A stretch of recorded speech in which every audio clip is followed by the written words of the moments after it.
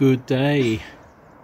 As you can see, it's rather a murky day, fog and pretty damp.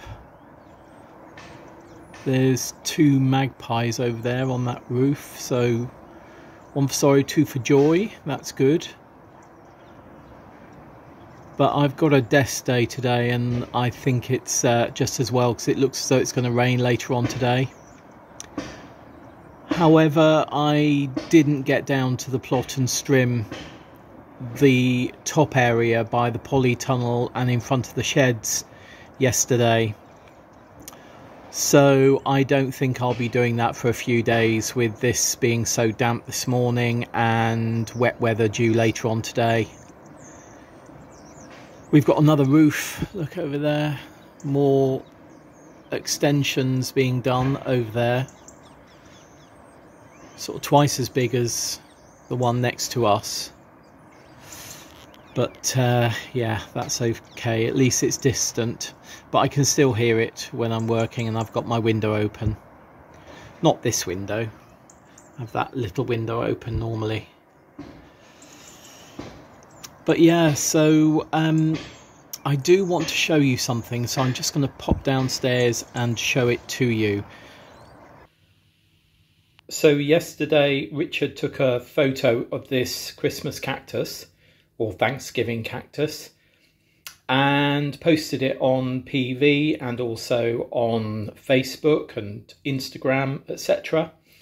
And somebody said, I think it was on Instagram, that they have a wonderful sort of cream or apricot one. And it reminded me, as I was walking this morning to the shop, to Lidl, that Dad used to have an apricot one. And I thought, oh, it would be lovely to have an apricot one. And I get to Lidl and look at this. I think it's apricot. It may be a very pale pink, or it may be like a pinky white. But I think it may be apricot.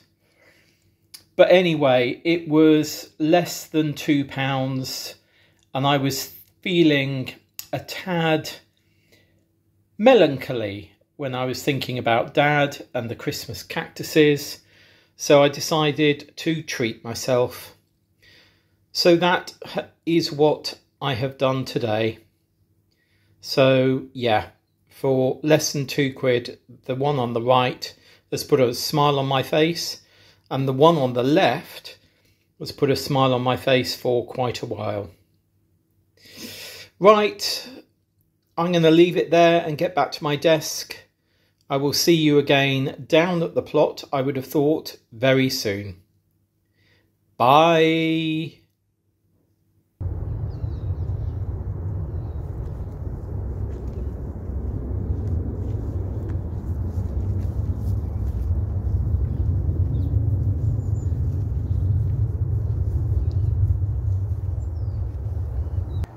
Good day. No, the back of my plot isn't another way onto our site.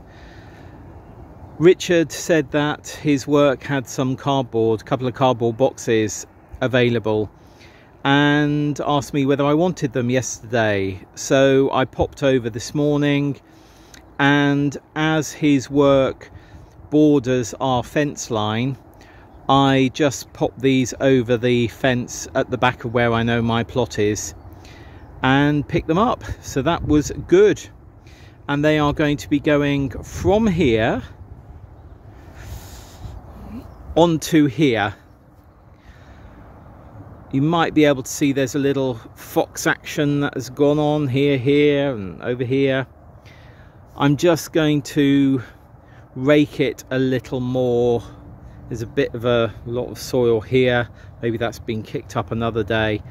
I'm just going to level it off a little bit and then put the cardboard down. So I'm going to get on and do that.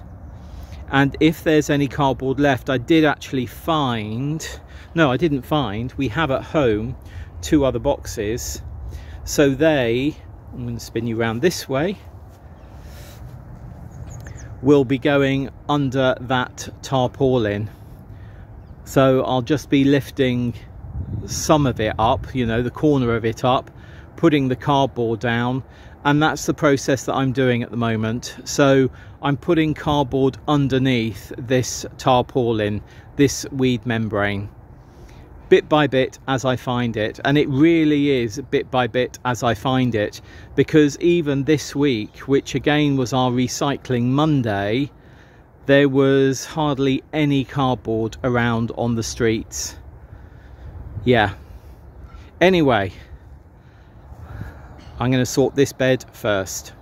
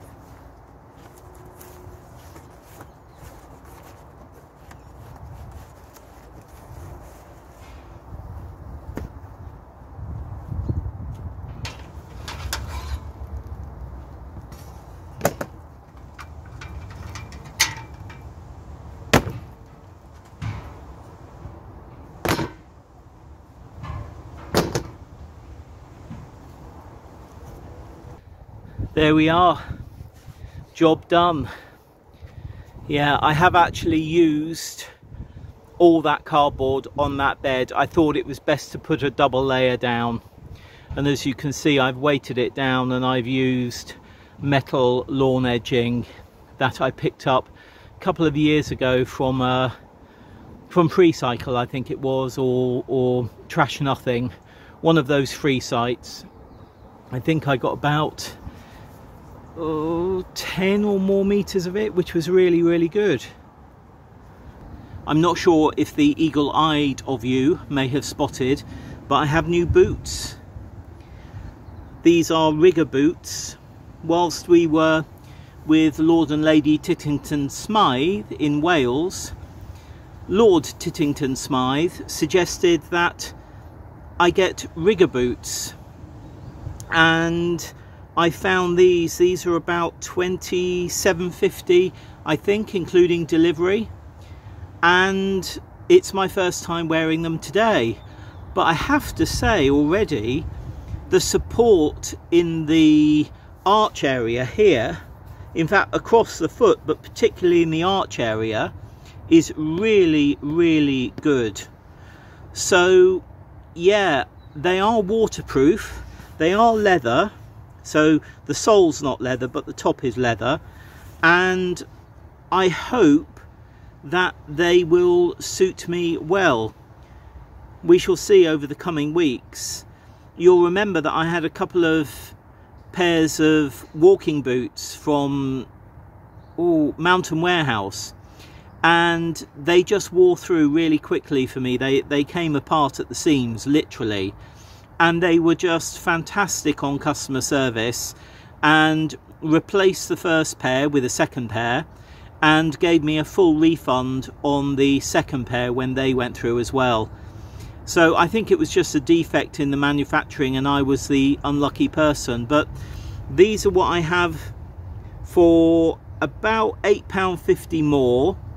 These are the boots I have, and yeah, fingers crossed, fingers crossed. Today was supposed to be chucking it down with rain all day, and particularly heavy rain at points. And even though it was heavy this morning around 8 o'clock, by 9 o'clock you could see blue skies, and yeah, it's turning into an absolutely lovely day. There is work I need to do at my desk, so I am going to go back to my desk now, and for a week at the plot I will see you another day. But I think if this weather does hold out, I will be down later to do a little bit more weeding and some brassica cares, because there are some leaves on brassicas that I see I missed when I did the job last time. And we're going to have another stew this evening, and I think I would like to have some of the cross of the Nero di Toscana and Portuguese cabbage, which is over here, in that stew this evening, or maybe even as a side dish this evening. I'll see how it goes. But yeah, I'm just going to sit here for a moment, maybe 5 minutes, and savour the sun, the sky, the sounds, and the scents of the allotment. And I think there has been a fox about, because I can scent a fox, if you see what I mean. See you very soon. Bye.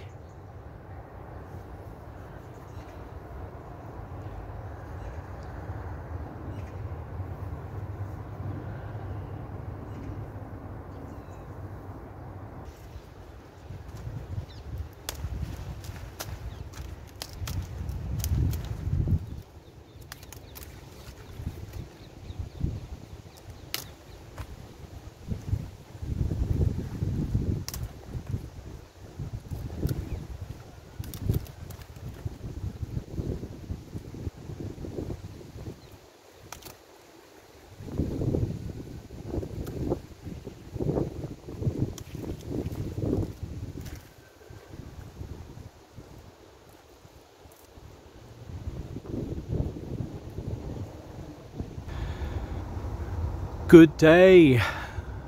I just came down to get some brassica leaves. So that's the Portuguese cabbage that was crossed with the Nero di Toscana, and it really is quite a fine plant and quite a fine leaf, I have to say. So I made a lovely stew yesterday, and I just fancied some greenery with it. I did put red cabbage into the stew, so there's already brassicas in there, but I just fancied, we're going to have leftovers this evening, and I just fancied a side of greenery brassicas. So yeah, that's what we're having. And I thought as I was down here I would show you this amazing sky. I am looking up at it. I'm not looking sort of straight at it, I'm looking up at it. And in fact, just before I started filming, there was a plane coming in. I think it may have been Air Canada, and it was making a really, really odd sound. So yeah, really odd sound, but I didn't get it on camera, so never mind.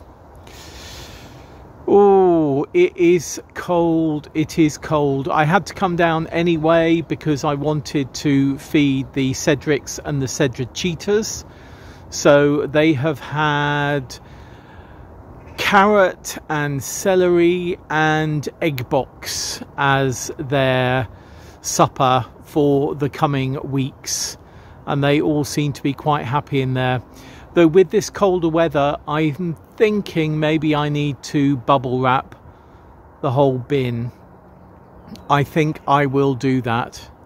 But look at those clouds scuddering along, the dark clouds scuddering along, yet the quiet white and cream clouds are just basking in the last sunlight. It is rather lovely, and the sky is blue. But yeah, it's getting darker. So I'm going to go home, and I'll see you soon for another segment of A Week at the Plot. Bye.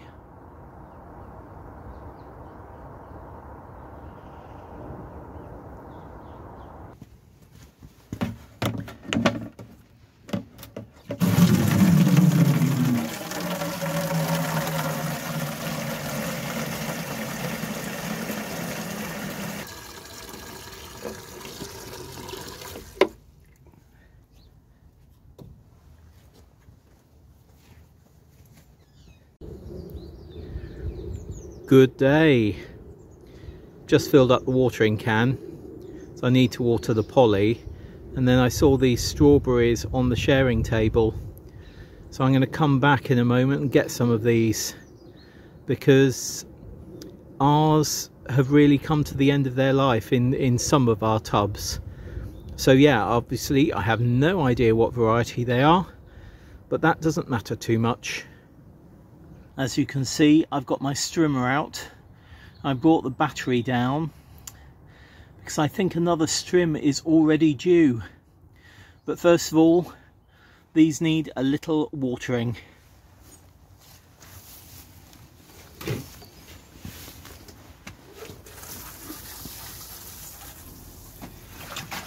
And also on the bench.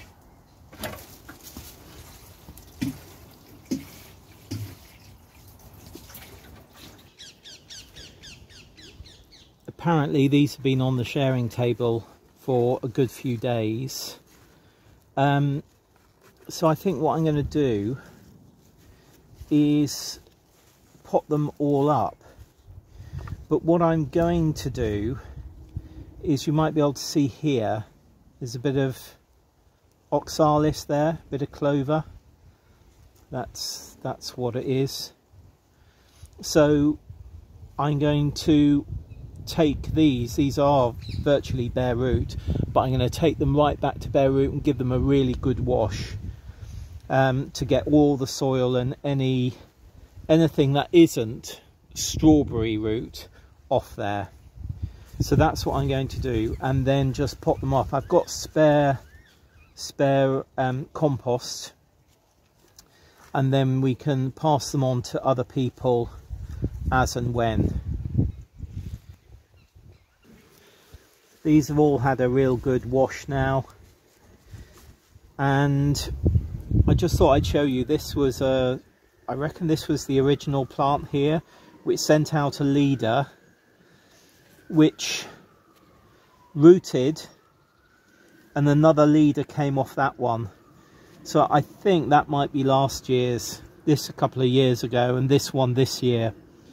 But the best thing to do, this one may not produce anymore, but clearly it's producing a leader.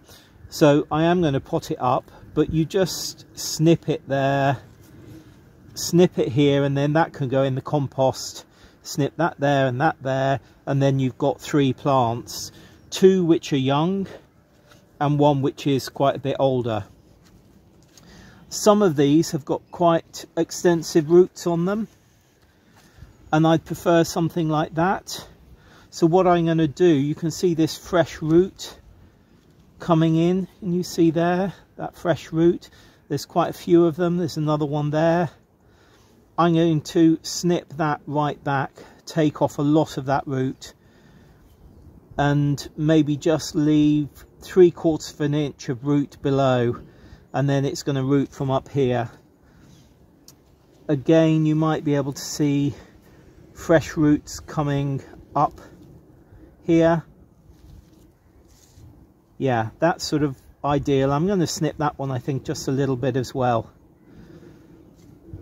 Not sure if you could see what I was talking about then, but hopefully you can. Fresh root up here, so I'm going to snip this long root down to about 3/4 of an inch below, and then get rid of that. That can go into the compost. Right, it's quite a few to do. I'm going to get on and do that, and what I've decided is I'm going to pot them up individually, because what I don't want, if somebody else doesn't want them here, we can then sell them at the Hanwell Carnival next year as strawberry plants. So yeah, so if they're not good for me, or they're not good for somebody else here, then they can make some money for the association. So you can see that, or hopefully see that, they've all had a good trim. There's some which has still got a good bit of root, but it's all been trimmed back. And I've got a pot here with compost in. Let's just take that one. I'm just going to sort of nestle it in, and then gently but firmly push down. So you can see that the crown is still above the soil. And I'm going to do that with all of them, obviously. And then let this settle, let the rain fall on them over the coming weeks. And then I'll see whether I need to top up with another maybe inch of compost once these have settled down. So now I'm going to get on. Now I've done one. There's 23 more to do. So there we are. They've all been potted up now. So that's 24 plants, which is really great. As I say, some will do for us, some will do for other people here, and what is left over, should there be any left over, they can be sold at the Hanwell Carnival next year. And you know, it's really a good time to start thinking about propagating, whether that be your strawberries like this, that somebody has obviously gone through all their strawberries and decided how many they need and redone their strawberry bed possibly, or whether you're looking at gooseberries or black currants or jostaberries or red currants or white currants. You know, now's a good time to start thinking about what you want for next year and whether cuttings can be taken. So yeah, bear that in mind. We're getting obviously quite close now into the colder days. I think it went down to about 4 degrees overnight last night. No frost down here, but I know we've had frost in other parts of the UK last night, but none here yet. But yeah, there we are. Another job done, and a job that I hadn't expected. And of course that is a week at the plot. I mean, maybe I should do a separate segment, separate video about this, because a week at the plot is very much about what I do on the plot each week. And some people say to me, is it planned? And it's largely not planned. You know, I have notes of what I need to get done. But today I was going to be doing some strimming. That hasn't happened. I saw the strawberries on the sharing bench, and the only reason I saw those is because I needed to water the polytunnel. So I needed to go to our communal water butts on our communal shed to fill the watering can. As I was coming back, I saw those strawberries and thought, yeah, you know what, I can do something with those. And I'm really pleased that I did. And as I say, bit for us, bit for other people, bit for the allotment coffers possibly. Right, I am actually going to leave it there for this week's A Week at the Plot. It certainly wasn't the week at the plot I was expecting, and I'm not sure what next week will bring either. I hope it's going to bring some movement in growth in the garlic and the broad beans, because I haven't seen anything there yet. But there's time. There's plenty of time for them. Though I do want them to get up because they're quite late going in the ground. Anyway, any questions that you've got, please do leave them below. Any comments, please put them below. And I will see you again next week for further segments of A Week at the Plot on Planet Vegetaria. Or I will see you for the full upload of A Week at the Plot on YouTube. See you soon. Bye.